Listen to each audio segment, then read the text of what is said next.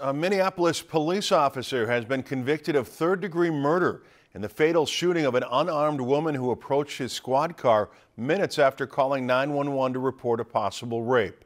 Mohammed Noor was also found guilty today of manslaughter in the July 2017 death of Justine Damon, a 40-year-old dual citizen of the U.S. and Australia, whose death bewildered and angered people in both countries.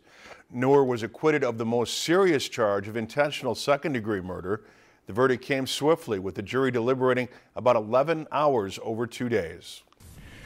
We believe the jury carefully reviewed the extensive evidence and made the correct decision. This was a challenging case with limited video evidence and only 2 witnesses of the actual shooting.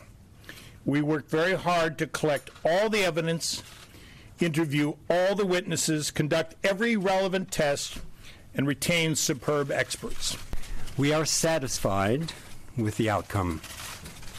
The jury's decision reflects the community's commitment to 3 important pillars of a civil society: the rule of law, the respect for the sanctity of life, and the obligation of the police force to serve and protect. We believe this guilty verdict strengthens those pillars. We hope this will be a catalyst for further change.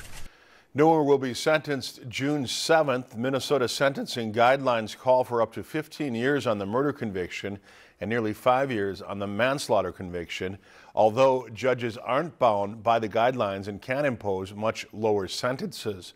Noor's attorneys weren't immediately available for comment.